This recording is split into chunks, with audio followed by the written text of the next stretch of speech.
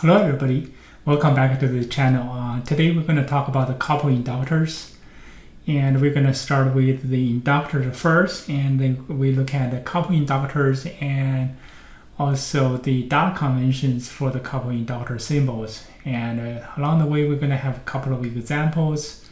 As always, I'm putting the link to the Google Colab notes for this lecture in the description below. And feel free to leave any comments if you have. And today I think I'm going to cover this lecture in 3 video clips. It's fairly short ones, I believe, hopefully. Let's start with the inductors. And you may remember you learned the inductors. The symbol for the inductance is just this, right? And you have the voltage and you have a current, IT. And the inductance is L, and you know the voltage Vt is equal L di dt. Right? And today we're going to look at a little bit further and what the actual inductance look like. Right here I have a picture of the inductance. So I have the winding that consists of n turns winding of n turns of wires, and the wires typically is a copper wire.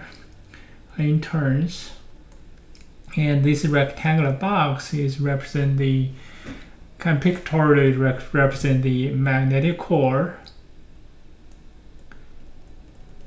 and the function of magnetic core is to carry the flux. Phi t is the flux,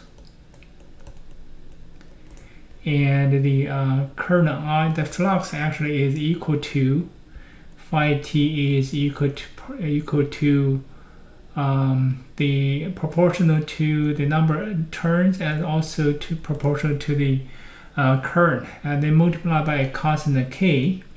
And you will learn in the future in the ECE 320, you will learn what the k really is. That's the inverse of the reluctance, and stay tuned on that. And I want to show you the actual inductance I have in front of me. Let me bring the document camera here. And this is the inductance we have.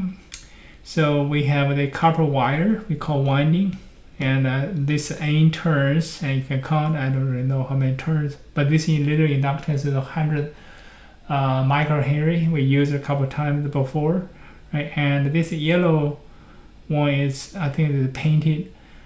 This is the magnetic core. The magnetic core basically carries the flux phi. Inside the magnetic core, that carries the flux.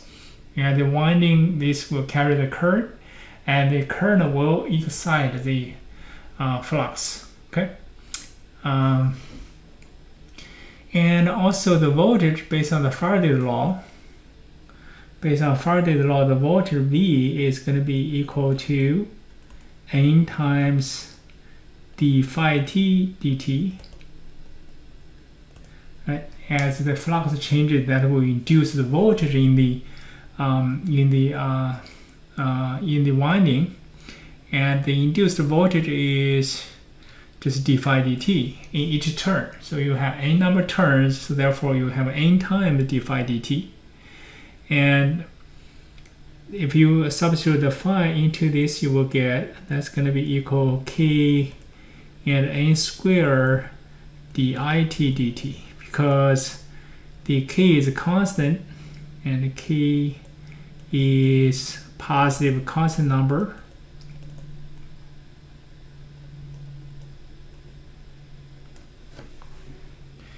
And if you recognize this should be the inductance, right?